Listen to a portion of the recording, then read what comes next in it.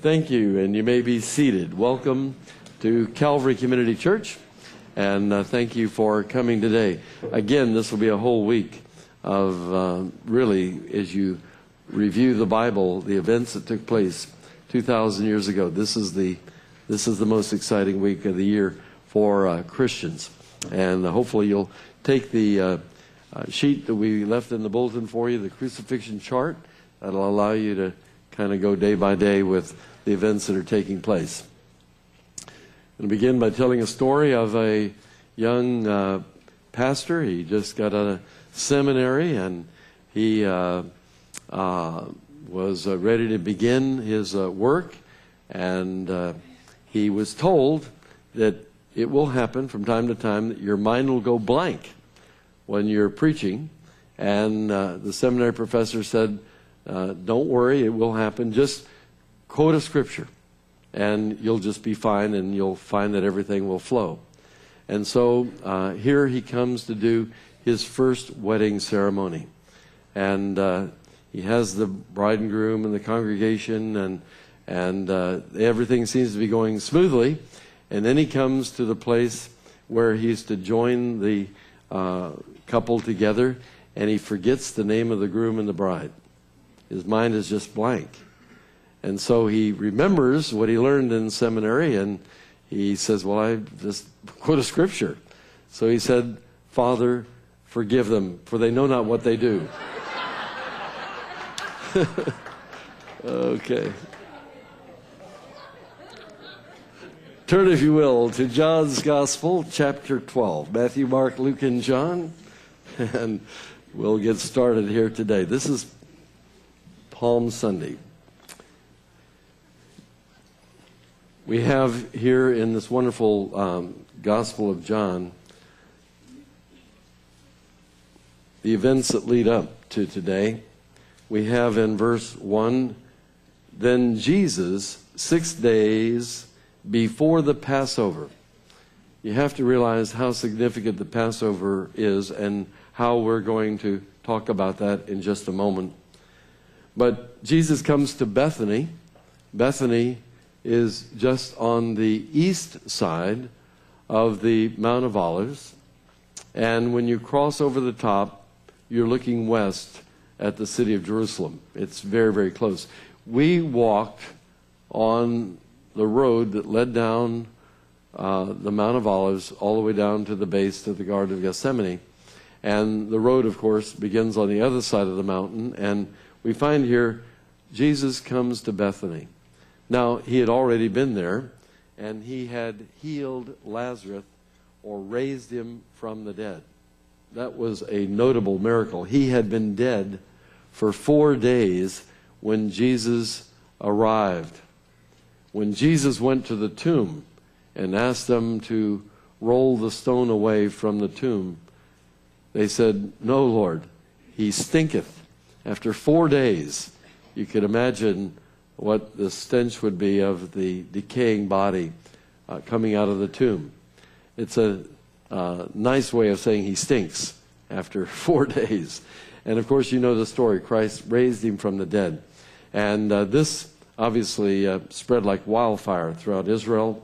And it says here, he came to Bethany 6 days before the Passover, where Lazarus, which had been dead, whom he raised from the dead.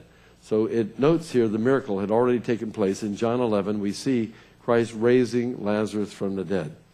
Now, he comes back to Bethany 6 days before the Passover.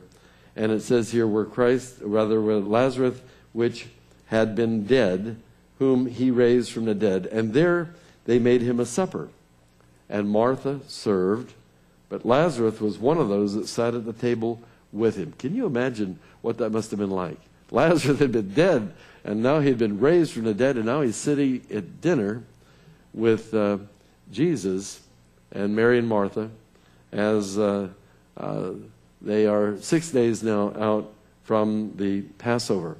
I'm going to skip a lot of the passage. I hope you'll read it on your own. But down in verse 9, it says, much people of the Jews, therefore, knew that he was there. The word got out. Jesus is back in Bethany. Lazarus is raised from the dead. And notice, and they came not for Jesus' sake only, but that they might see Lazarus also, whom he had raised from the dead. People came from everywhere to see Lazarus. They had heard about how he had been dead for 4 days, and they came to see Lazarus and also, of course, to see Jesus. But the chief priests consulted that they might put Lazarus also to death. They wanted to kill Lazarus because this miracle was causing everybody to gravitate around Jesus, because that by reason of him, many of the Jews went away and what? Believed on Jesus. So the religious leaders didn't like that. And because of the resurrection of Lazarus from the dead, many believed on Jesus, and they went away from the religious teaching of the religious leaders. And so they were very disturbed by this. And so then we find here that on the next day, much people that were come to the feast, that is talking about Passover, when they heard that Jesus was coming to Jerusalem, took branches of palm trees and went forth to meet him and cried, Hosanna! Blessed is the King of Israel that cometh in the name of the Lord. Wow. So here is the event that had been foretold. The Messiah was coming, and the crowds had come out now to see Lazarus, and they came to see Jesus. And here they knew he was there, and as he comes over to Jerusalem, they obviously straw the way with their palm branches, exactly like the Bible describes here. Now, what is amazing is that if you'll turn back to the book of Zechariah, this very event is mentioned long before it ever takes place. Now, Zechariah is the next to the last book of the Old Testament. So if you just back up from Matthew, one book, you'll be Malachi. The second book will be Zechariah. And we find here Zechariah is an incredible, wonderful book of prophecy about Jesus. And I want you to notice with me in chapter 9 of Zechariah, it has this wonderful prophecy. Zechariah, when he wrote, the temple had been destroyed. Israel had been dispersed and carried away captive into Babylon. And the Jewish people were very, very discouraged. And so here God gives them some incredible words of encouragement. He says in verse 9 of chapter 9 of Zechariah, page 973, Rejoice greatly, O daughter of Zion. He's now referring to the descendants of those that were listening to Zechariah and his message. And he's talking about those that would be daughters of Zion, those that would be of Jerusalem, that would be living in the future. And he says, Rejoice greatly, O daughter of Zion. Shout, O daughter of Jerusalem. Behold what? Thy king cometh unto thee. That's what happened on Palm Sunday. Here, the king was coming. Here, Christ was coming. And he's coming down the slopes of the Mount of Olives. And the crowds had gathered because of the raising of Lazarus from the dead. And they wanted to see Lazarus. They wanted to see Christ. And they recognized that this was no ordinary man. And they cried out, Hosanna to the Son of David, a messianic title that tells us that Jesus is the Messiah. And it says here, Behold, thy king cometh unto thee. He is just, which refers to the fact he's sinless. Jesus Christ was absolutely righteous, the only one in a human body that could be declared that. The equivalent word is righteous. In Romans 3:10 it says, As it is written, there is none righteous, no, not one. But the King of Israel is righteous. He is God. He's the sinless Lamb of God that was coming to take away the sin of the world. Notice it says, secondly, that he's having salvation. Christ came now bringing salvation to the world by now offering himself up to die on the hill of Calvary as our Savior. It says he came lowly, riding upon an ass, upon the colt, the foal of an ass. And so here is that event. As Christ comes down the slopes, he has his disciples go and ask for an ass that had been tied up and just said, tell him that your master has need of him. and he'll let you borrow the donkey, and here he comes down on the donkey. And by the way, the donkey was the animal that kings would ride on. Throughout the Old Testament, you find that the kings rode on donkeys. Unless they were going to war, then they rode on the horse. And so here Christ, this king, comes riding down the slopes of the Mount of Olives. Now, of course, we know that he's accepted by the people, hailed as being the Messiah, and then we find as he enters the temple, which is straight up above, as you ascend now the next mountain, which is the mountain of Moriah, where Abraham offered up his son Isaac, he's rejected immediately by the priests and the religious leaders, and then that began the week of the crucifixion, which we're celebrating beginning today. If you look back in chapter 2 of Zechariah, this is another word of encouragement from Zechariah to Israel, that they should also sing and rejoice about another event with Jesus, and that would be the second coming of Christ. Zechariah 9:9 is the first coming. He comes just, bringing salvation, lowly and meek. But now in chapter 2, look at what it says here. In verse 10 of chapter 2 of Zechariah, it says, "Sing and rejoice again, O daughter of Zion." This hasn't happened yet. This is still future. This is the second coming of Christ. Jesus said it over in Luke 24, that there were two comings. And the first, he would come lowly, he'd come meek, he would suffer, he would die, he'd be rejected. The second coming, he comes in all of his power and all of his glory to rule and reign on the planet. Zechariah 2 verse 10 says, "Sing and rejoice, O daughter of Zion, for lo, I" what? "I come." This is the second coming of Christ, if you're writing in your margin. And what does he say he will do? "I will dwell in the midst of thee, saith the Lord." Jesus will actually come and dwell here on the earth in the midst of the nation of Israel and rule over them as his king. But the king was rejected at the first coming, and so therefore his kingship over Israel has been postponed until he comes a second time.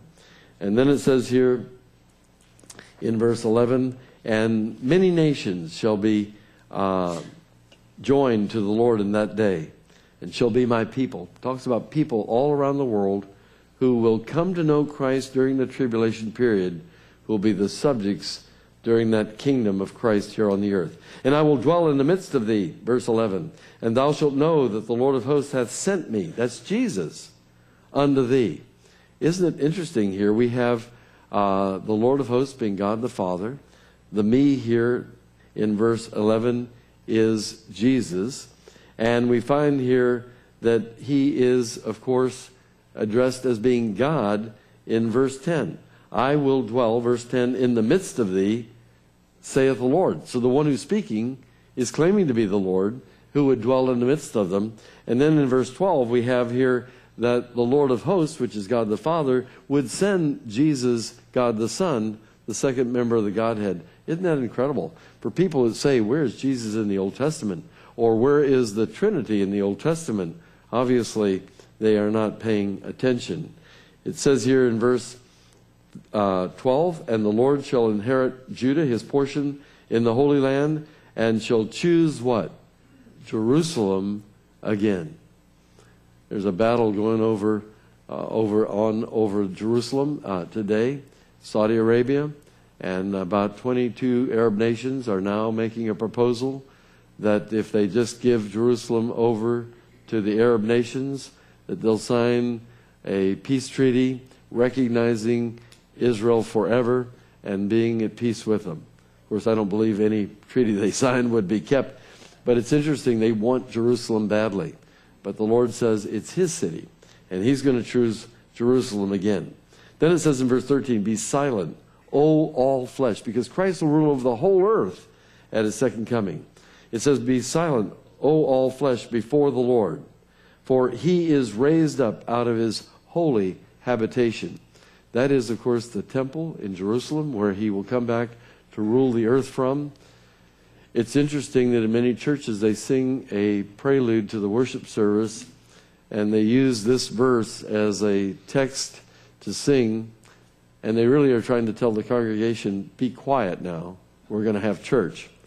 But actually, it's out of order because this is telling the whole earth to be silent at the second coming, because when Jesus comes up out of his temple to speak, the whole earth needs to listen, because you're talking about listening to the God of the universe, Jesus Christ, who will rule the earth and speak from Jerusalem. And so when he speaks, everybody needs to be quiet.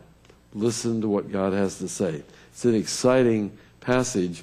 And so Zechariah really encourages Israel at their lowest point. We now want to go back to Exodus. We're going to drop back to the time when Moses was found in the basket. And he was raised up to be the deliverer, a type of Christ who would deliver Israel out of Egypt. There were 10 plagues, the last of which was obviously the straw that broke the camel's back, as it was a plague that would bring death on Egypt. And all of those in Egypt would have their firstborn die that night when the angel came through on this 10th plague. And the Lord, of course, gave Israel the plan of redemption that would be the redemption of the whole earth.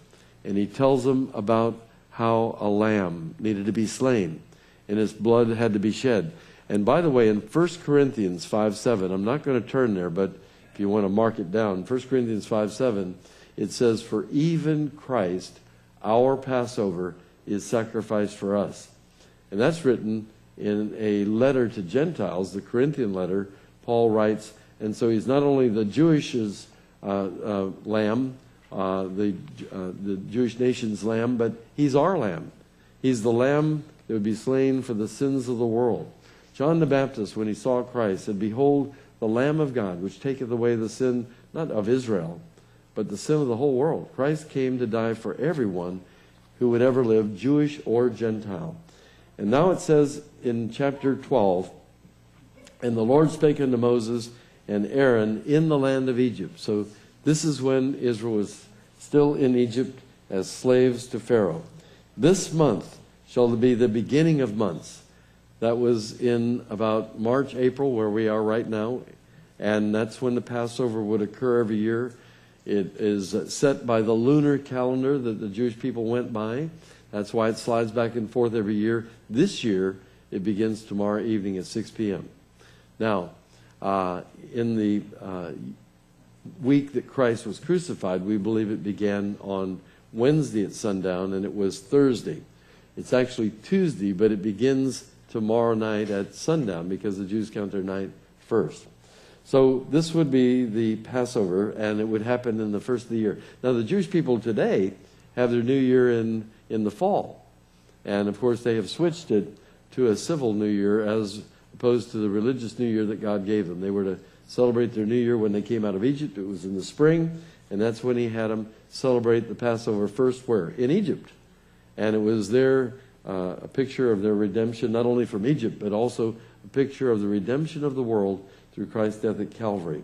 This month, verse 2, shall be unto you the beginning of months. It shall be the first month of the year to you. Speak ye unto all the congregation of Israel, saying, in the 10th day of this month they shall take to them every man a lamb, according to the house of their fathers, a lamb for a house. Now, the 10th day was when Israel was to take a lamb out to be sacrificed for the Passover. Guess what? Today would be the 10th day of the month. When Jesus came down the slopes, the people recognized that Jesus was the Messiah. They said, Hosanna to the Son of David. They said, and the scripture was quoted from Zechariah, behold, your king cometh. And so here Christ was now separated out as being the lamb that would be slain for the nation of Israel, as the Passover was coming up real close. Remember, 6 days before the Passover, he goes to Bethany. Word spreads. And now, on the 10th day of that month, he comes down the slopes of the Mount of Olives, and he's hailed as being the Messiah by the nation of Israel. But then he goes into the temple, and they reject him and begin to plot his death from that moment on. And so let's look at the text here as what it says. It says, notice in verse 5, your lamb shall be without blemish, a male of the first year. You shall take it out from the sheep and from among the goats, and you shall keep it until the 14th day. Now, if you look at my chart that we had in the bulletin today, the 10th day would be today, Palm Sunday. The 14th day would have been Thursday. And we find that the lamb was to be separated out. And notice here, it says the lamb should be without blemish. In other words, it had to be without fault, without sin. And what happens now after Palm Sunday? The next couple of days are an examination of this lamb, Jesus Christ. He's examined by the Pharisees, by the Sadducees, by the Herodians, and by almost every ism and asm and spasm in Israel. He's then betrayed. He's taken to Caiaphas, and then to Annas, and then back to Caiaphas, and then to Herod. And all of this is taking place in the middle of the night before he's taken before Pilate in the morning, we believe, Wednesday morning before 6 a.m.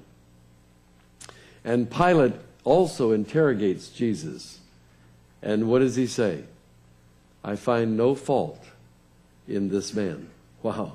So here, being separated on the 10th day, examined before the 14th day, found to be without blemish and without fault, Jesus Christ is the sinless Lamb of God that was to be slain. And in exact fulfillment of the picture here, he was also a male, as he had to redeem mankind, and Adam sinned, and so Christ as a man, the God-man, redeemed mankind. Verse 6 says, you shall keep it until the 14th day of the same month, and the whole assembly of the congregation of Israel shall kill it in the evening. And notice, we have here the congregation claiming, crucify him, crucify him. And then he was slain in the evening. Now the evening is the twilight of the day between 3 and 6 p.m. And therefore, the crucifixion had to occur on the day prior to the Passover, because the night is counted first, and the evening would be the preceding afternoon. So if you're having trouble figuring it all out, Thursday was the Passover. It began at 6 p.m. Wednesday night, but the evening of the Passover would be on Wednesday between 3 and 6. And when did Christ die? He died at 3 in the afternoon on Wednesday, exactly when Israel would be offering up their lamb. Now some people say, well, how can that be when the disciples and Christ observed the Passover the previous evening, which we believe that they had the Passover on Tuesday night, and then they went out to the garden and Judas betrayed him, and it was Wednesday morning at 6 a.m. he's before Pilate. How can that be? Well, it says here in the evening, but the Hebrew actually reads between the evenings. God made it so that all of this could be fulfilled. And between the evenings means it could have been offered up on Tuesday afternoon at 3, or it could have been offered up Wednesday at 3, because the evening of the preparation day was Tuesday at 3, and that's when they slew their lamb and they had the Passover that evening.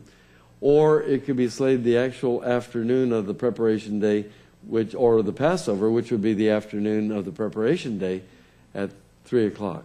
I hope I haven't confused you with all this, but it allows, and there is no contradiction, because it allows for 2 times when the Passover could be legitimately offered, and it's between the 2 afternoons, between the evenings. And that's exactly what happened. He observed the Passover with his disciples on the first afternoon, Tuesday afternoon, and then the next afternoon when Israel was offering up their lamb, he himself was offered up as the Lamb of God. And so what does all this mean? It means that the Bible all ties together. That the death of Christ not only was foretold in many, many Old Testament passages, but we find that he was literally the fulfillment of this 10th plague, where the angel of the Lord came through Egypt at midnight. And all those who had taken a lamb and slain it and applied it to their doorpost of their home would be spared when the Lord would come through. And basically, he is our Passover in that when you trust Christ as your Savior, when God comes in judgment one day, he passes over everyone who has put their trust in the blood of the Passover Lamb, Jesus Christ. Look, if you will, at verse 12. God says, I will pass through the land of Egypt this night, and will smite all the firstborn in the land of Egypt, both of man and of beast. And against all the gods of Egypt I will execute judgment. I am the Lord. Verse 13, and the blood, I hope you mark it, the blood shall be to you for a token upon the houses where you are. When I see what? Not your good works, not the fact that you were baptized or a church member. It says, when I see the blood, I will what? Pass over you. And the plague shall not be upon you to destroy you when I smite the land of Egypt. So the blood is the means of redemption. And that's the theme of the whole Bible. It says in Revelation 1:5, unto Christ who loved us, who washed us from our sins in his own blood. You cannot get away from the blood in the Bible. It is the means of our salvation. And so then it says in verse 14, this day shall be for you, unto you, for a memorial. You shall keep it as a feast to the Lord throughout your generations. And what was happening? 6 days before Passover, Jesus goes back to the house of Mary, Martha, and Lazarus, and there they have a meal. Who's sitting at the table but Lazarus, who had been raised from the dead? The word of it spread throughout all the land. People came from all over before Passover to see Lazarus and to see Jesus. And when he walks down the slopes of the Mount of Olives, the crowds are gathered to see this spectacle. And they cried out, Hosanna to the Son of David. They took the palm branches and cut them down and strawed the way. And they took their coats and threw them down to prepare the way. And the disciples went and asked for the loan of a donkey that Christ could walk down this slopes on. And our group got to experience that. And as we were halfway down, we stopped where is at least the traditional spot where Christ weeps over Jerusalem because they rejected him, and he knew they would. And he said, "Oh, Jerusalem, Jerusalem, how often I would have gathered you as a hen gathers her chicks under her wings, but you would not." So Israel rejects her Savior. Christ announces that he's going to leave the planet. He's going to allow himself to be killed, to be crucified, and then he would come back again from the dead. But then he would come a second time and fulfill the other prophecies about his coming to rule and reign on this earth. Let me tell you, all of these things are today under attack. I mean, Christianity is under attack like it has never been before. And even the second coming, a major attack today. I know Hank Hanegraaff has written a new book called Armageddon Code. He says Christ has already returned in AD 70. Yes, he was crucified and buried and rose again from the dead, but he's coming back. He's already come back. It's already happened. Armageddon has already happened. That's what his book Armageddon Code is all about. Amazing how we're seeing the major doctrines of the Bible assaulted by major players out there today. It's amazing, isn't it? It's just amazing to me. How can this happen? And how can people buy into these things? But they do. Let's go now back to the New Testament, and we find that Jesus now is offered up and dies on the cross of Calvary for your sin and for mine. And then he is buried, and he rises again from the dead. I want to go to John's Gospel, chapter 10. And in John chapter 10, we have here Jesus saying, as he comes to Israel, and he knows that he will be rejected of them, he says in verse 16 of John 10, page 1129, "Other sheep I have, which are not of this fold. Them also I must bring, and they shall hear my voice, and there shall be one fold and one shepherd." He's talking here about the Gentiles. Here he comes to Israel, knows that he's going to be rejected, and now announces that he's going to include the Gentiles in one body with the Jews. That's the church. And that's exactly what happened at Pentecost. Jews and Gentiles combined in one body, and there's this other fold of Gentiles that need to be saved that would be included in the body. Then it says here in verse 17, therefore doth my Father love me, because I lay down my life. So here now, Christ knows he's rejected, and he says, I lay down my life that I might what? Take it again. No one else here has that power. You know, you can't say, I'm going to lay down my life and then I'll take it up again. I'll come back from the dead in a few days. I'll see you alive again. Nobody else can do this, only Christ. Verse 18, no man taketh my life from me, but I lay it down of myself. I have power to lay it down, and I have power what? To take it again.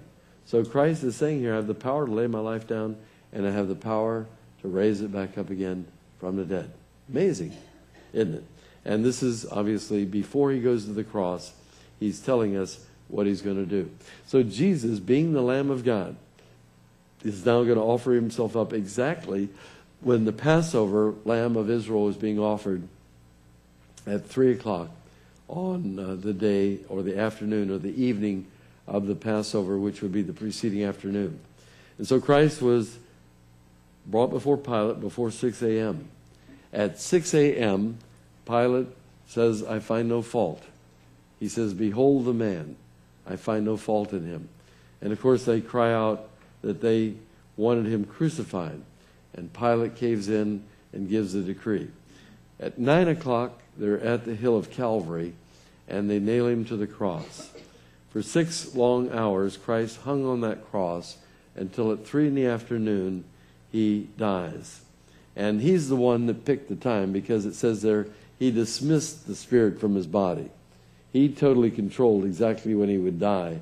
And on the cross, he died exactly when the twilight or the evening of the Passover began, so that he could fulfill the scripture about his death, that he would die when Israel was to offer up their lamb.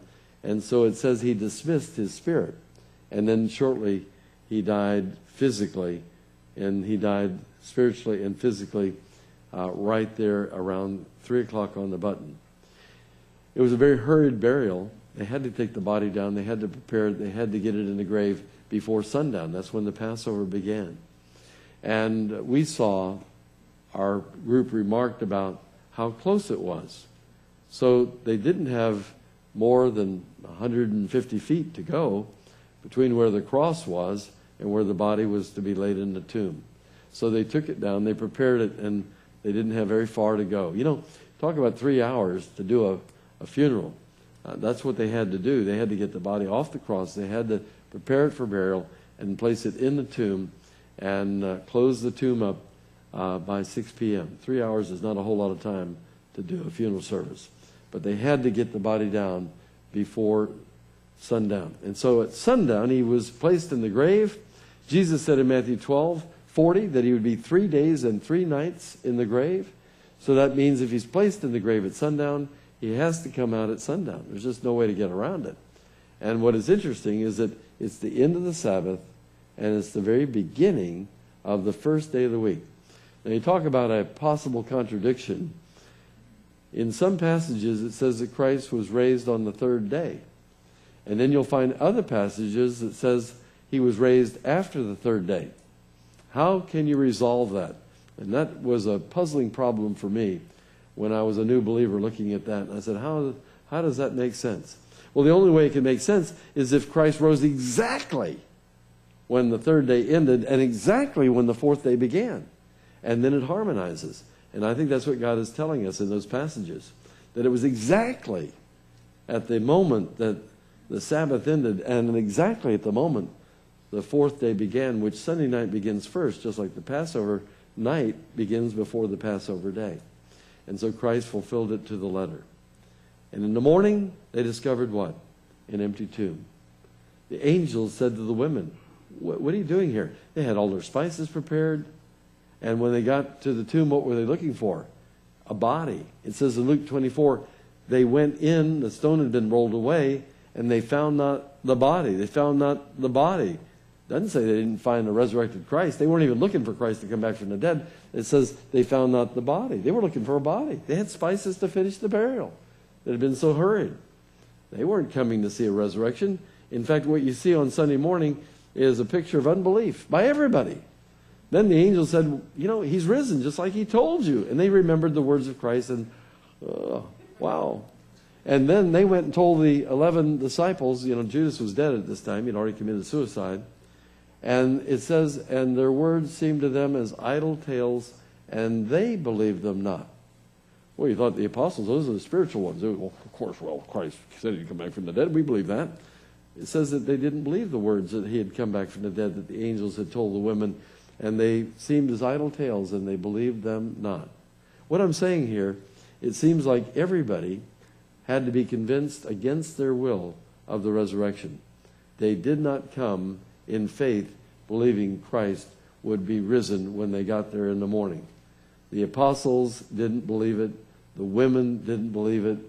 And yet the evidence was compelling, and the angels' statements was overwhelming, and they believed that truly Christ had risen from the dead. Amazing, isn't it? And of course, we can go back here and be our 21st century quarterbacks and say, boy, how could they possibly have missed it? And we can say that, but yet would we have done differently in the same circumstances? When they prepared that body, it didn't seem possible that life could ever re-enter it. It was bloodless, lifeless, deadly wounds. If you could even transfuse blood in it, it would leak right back out. 5 terrible, deadly wounds in that body. And how could that body ever live again? Jesus said, I have the power to lay it down. I have the power to raise it up again. And he says, nobody takes my life from me. Can you imagine? As horrible as the crucifixion was, ultimately we find that Christ himself is the one who gave his life, and he's the one that raised it back from the dead. But we're all responsible because he died for every one of us in the human race. Other sheep have I that are not of this fold, the Jewish fold. And he says, I'm going to bring them and make them one fold. And so what happens after his death? It opens the door to us Gentiles, and we, along with the Jews, are made one sheepfold with one shepherd. Now look down at verse 28. Christ says, I give unto them what? Temporary life? No. I give unto them, verse 28, eternal life. Eternal life. I've had a fellow call me this week from Orlando. After radio was over, we just chatted for a minute. And he says, I don't know. He says, how can I know that Christ will not leave me now that I'm saved? And guess what? I said, I have the answer for you. He said in Hebrews 13:5, I'll never leave you. So he's never going to leave you. It's that simple, isn't it? He said, thank you. He said, I feel so much better. But a lot of churches teach that Christ will come and go. He'll leave you. Saved one day, lost tomorrow. Their philosophy is you must be born again and again and again and again and again and again and again and again and again. Impossible. Once you're saved forever. And how appreciative. I think he'll be here next Sunday. He said, I'm going to try to come over for that resurrection service of yours. And how wonderful. I hope he will do that.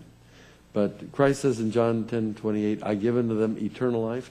The next phrase, I hope you'll mark it, and they shall never means never perish. That really means, if you want to put it in the margin, you'll never go to hell. As a believer, you can say, I will never go to hell. To perish means physical death and the second death, which is to be cast into the lake of fire. Revelation 20:14 says they were cast into the everlasting lake of fire. This is the second death. Christ said, if you're a believer, you'll never perish. A believer will never go to hell. Boy, that's the best news I ever heard, and am I excited to be able to say to people, I'm never going to see hell's fire. I will never be cast into hell, nor will you. Christ said it. You'll never perish, and then lastly, he says, neither shall any pluck them out of my hand. You're in the hand of Christ at the moment of belief, and you'll never be plucked out by anyone. It's impossible to be lost because Christ holds you in his hand and keeps you safe forever. It's great news, and that's what it's all about. I wish we had more time because I get so excited about this week. I could just go on for weeks. We'd have to just camp out. But we're going to let you go home. But it is exciting. I hope you'll read some of the passages for yourself. But it's interesting how that it was the time of the Passover. 6 days before, Christ goes back to Bethany, and there was sitting at the table Lazarus, raised from the dead. And he was the crowning miracle of the life of Christ. And the religious leaders said, we want to kill this Lazarus because look at what's happening. Doggone it. Everybody's leaving us, and they're going to follow now and believe on Jesus. And then we're going to have to kill Jesus too because look at what he's caused to happen here. And so they wanted to get rid of him, not realizing this is all a part of God's plan. And here was the Messiah in their midst, their king. Zechariah had said, you ought to be singing and rejoicing because your king cometh unto you. He's just and having salvation, lowly and meek, riding upon an ass, fulfills it to the letter, but they missed it. They missed it. They missed it. And look at how many in the world today are missing who Jesus is and what he's done. We have the opportunity to tell people, and hopefully we would share this news. If you just give out a tract, you're doing a job, I'll tell you. These tracts we have work, and we see people getting saved through them. And I hope you'll give them out or pass them out or mail them out or whatever you do. And just keep some in your purse or in your shirt pocket and have one ready when an opportunity arises to give somebody the tract. Just say, read this at your leisure. And I think you'll find that God will really bless you for that. Let me just illustrate, and thank you, Mike, for bringing me a clean piece of paper for my illustration. I usually struggle to get that. I'm going to let this hand represent everyone here. I'll let my hymnal represent sin. Placed it on my hand to illustrate the fact that we're all sinners. God loves us, hates our sin, wants us to enter heaven, but our sin would prevent us from entering God's perfect heaven. If we paid for our sin, it would be by separation from God in hell. That's not acceptable, is it? I don't think anybody wants to go to hell. How many would like to go to hell when you die? I don't see any takers. It doesn't look like anybody here is wanting to go to hell. Well, if you try to be saved by your works and your deeds and being religious and prayers and so on, you will be in hell. Whether you like it or not, that's where you're headed. We need a Savior. My other hand representing Christ. He's God who took on flesh. He's sinless. And he, and by the way, I'll let this clean piece of paper represent his sinlessness or his righteousness. And what the Bible says that happened at the cross was our sins were taken by God and laid upon Christ as he died as the substitute sacrifice. He was buried. He rose again from the dead. When you trust that he did that for you, then God exchanges for your sin and trades and credits your account with his righteousness. The believer is seen by God as righteous. It's hard to believe it, that God could look at you and me and see us as though we had never sinned.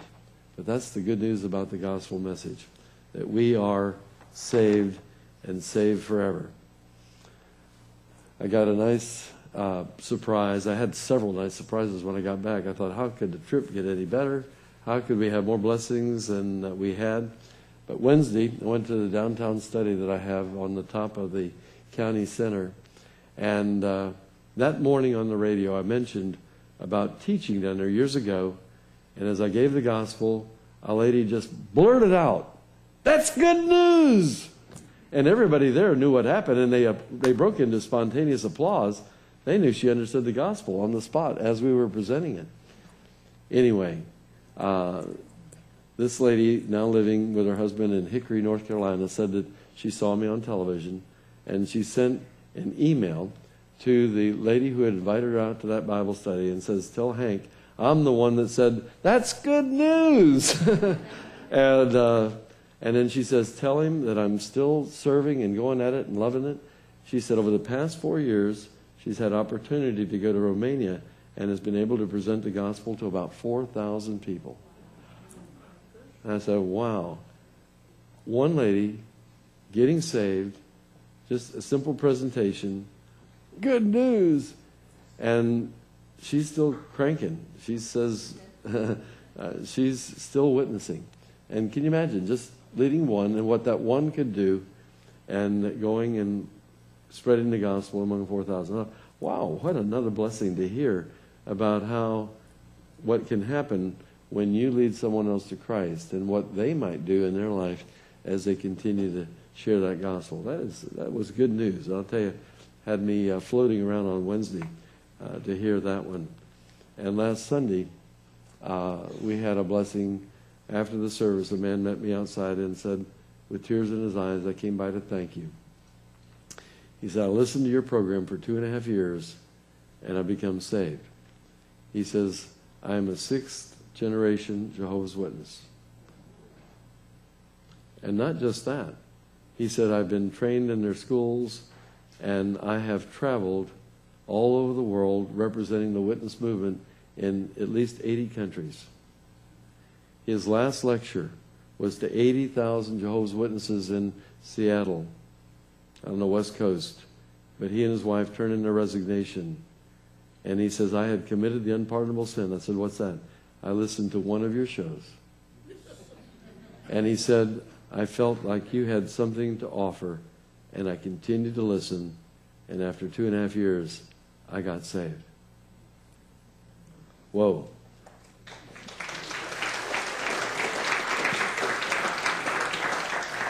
When you go fishing for men, most of us are minnows. I think this was a big one to reel in. You know? And we'll be talking further. But wow, what a story to hear. You never know who's hearing, who's listening, and who might really go forward with this message and reach others. And I hope you'll pray. I think time is running out. Don't you see Iraq a problem, and Iran now in our face with these hostages? I'm telling you, it's going to be showdown with nuclear weapons in the near future. I don't think this world has much time left till Jesus returns. And what are we going to do? Sit back and just watch it happen and say, oh, well, it's inevitable. We're going to just take whatever comes. I don't think so. I think we ought to be aggressively reaching out with this message while we have the opportunity to do it, because the day is coming when our opportunity to win people to Christ will be closed when we go out at the rapture. This is a time we need to get serious and as believers say, how can I participate? How can I give out? And basically the simplest way is take that tract and just hand them out. And we did it all over Israel. They were everywhere. Some of our people were real clever. They found out that where you put that little plastic in your hotel door to open the door electronically, the tract fit nicely. And I'd walk down the hall and I'm looking, wow, there's a heaven tract, there's a heaven tract. And they had to remove it to put their key in to get in, so they had to touch it. And they probably carried it into their room. That was really clever. I don't know who started that, but I think our hotel had a heaven tract in every door slot. That was exciting. And other clever ideas. I found tracts wherever I went, and I said, somebody in my group has beat me to it. They were everywhere. Isn't that wonderful? And so we were excited. People that weren't evangelizing. On the airplane, I'm going down the road, and we had a doctor that went with us, and she said, "Got any more of those tracts? I'm getting these people right here now. I'm out of tracts." I gave her a couple of tracts, and she's continued her witness with those. And so we just had a wonderful time. And the Lord got us back safe, and we are glad to be back here with you. Let's pray. Heads bowed, eyes closed, no one looking around. My friend, where would you go if you were to die? You that are watching on the internet right now, wherever you might be, what about you? If you were to die right now, where would you go if you were to die? And if you didn't have a good answer, if you didn't know, chances are maybe you've never really understood the plan of salvation until today. Maybe this is the first time you've heard it, that if you trust Christ, that you'll not perish, you'll have everlasting life. And you can be sure of it from the moment you believe. Would you do that right now? Whisper that prayer between you and the living God. Just tell him, God, I am a sinner. I don't understand a whole lot, but I believe Jesus died for me. I believe he paid for my sins in full by his death and shed blood. I believe he was buried. I believe he came back again from the dead. I believe he's alive now and forevermore. I trust Jesus Christ right now as my Savior to forgive my sins, to give me the gift of eternal life, that I might live with him in heaven forever. Whisper that prayer. If you're looking for a feeling, don't. We have God's promise, which is better. God's not going to trick you, not going to mislead you.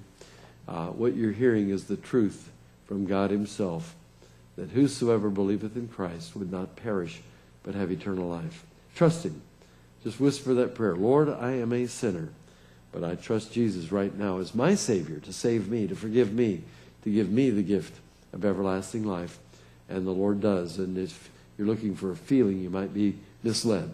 You have God's Word, and you can't go better than that. If God said it, and you believe it, my friend, that settles it. And it's eternal. It's the best news you're ever going to hear. While heads are bowed and eyes are closed and no one is looking, if you came today and weren't not sure of eternal life and you just now prayed this prayer and accepted Christ as your very own Savior, God up in heaven knows he saves you. But I'm going to want to include you, if I can, in my closing prayer as we're going to be dismissed in just a moment. And while no one is looking on purpose, we're going to do this while heads are bowed and eyes are closed. And I'm going to be the only one looking. And if you prayed that prayer just now and trusted Jesus as your Savior, as we spoke about, God up in heaven knows that he's the one that saves you. But I'd like to be able to include you as I close and pray for you without identifying you. We'll not put you on the spot. No one's going to have you come forward. No one's going to come grabbing your shoulder. They won't even know because no one is looking but me. And so while heads are bowed and eyes are closed, if you prayed that prayer just now and trusted Christ as your Savior, would you lift your hand and let me see? And then we're going to close. Are there any that would say, I did that today? God bless you, sir. Yes. All right, you can put it down. Anybody else? I trusted Jesus right here this morning as my Savior. Slip your hand up and put it down. Anyone else? Sometimes it's difficult for me to see your hand unless you raise it up real tall. But I'm not going to have you forward. No one's going to point you out. I'd like to include you. Anybody else that would say, I did that? Lift your hand high, and then we're going to quit. All right, well, Lord, we thank you for this one that by the hand has indicated he trusted you as his Savior right here this morning in our worship service. And we're grateful. We pray, Lord, for those on the internet right now. Maybe some of those right now have prayed that prayer and trusted Christ as Savior. Maybe you can email us or write to us and let us know if you made that decision. We would be really thrilled to hear about you coming to know Christ through the internet. And the fact that we can broadcast this message around the world right now live and then put it in archive for people to watch again later. Bless our church. Bless this week. We pray it might be exciting for us. Pray that we could just each day take a look at what happened 2,000 years ago during the crucifixion week. Help us see the connection between Genesis, Exodus, and the latter part of the Bible, that it's all connected. It's the same story of your love, and that Christ came as the Lamb that was to be slain to pay for our sins and the sins of the whole world, that all that would believe or trust on Christ would not perish but have everlasting life. Bless each one who came today and our church in its efforts to reach out with this message. In Jesus' name, amen.